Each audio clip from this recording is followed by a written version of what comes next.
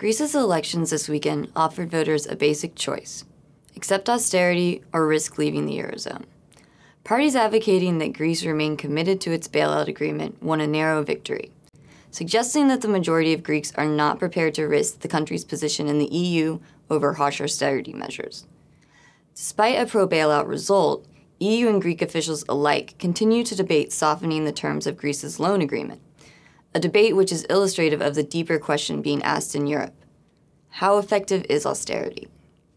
Across Europe, harsh austerity measures are proving economically painful, politically untenable, and socially dangerous. The ongoing debate amongst European leaders is beginning to reflect these realities. The failures of austerity are most evident in Greece, where 2 years of harsh reforms have resulted in increased unemployment, deepening recession, political instability, and a dramatic rise in violence. But Greece is hardly an exception. Italian Premier Mario Monti and Spanish Prime Minister Mariano Rajoy were ardent supporters of the German-led campaign for austerity reforms and fiscal discipline when they first assumed office. Both have since changed their tune.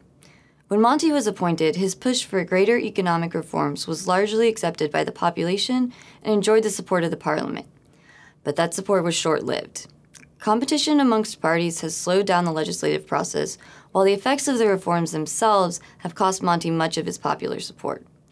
Although Italy is not struggling with high budget deficits, its debt-to-GDP ratio is the second highest in the EU, right behind Greece.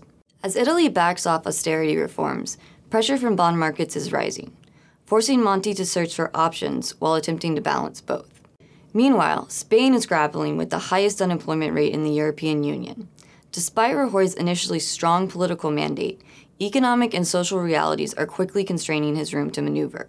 Rajoy is attempting to implement austerity measures and cut spending, but has still needed to revise the country's budget deficit target twice this year, disregarding protests from Brussels.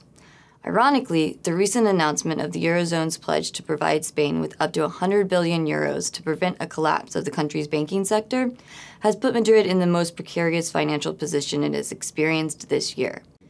The proposed Spanish bank bailout marked a significant shift in the EU's response to the financial crisis thus far.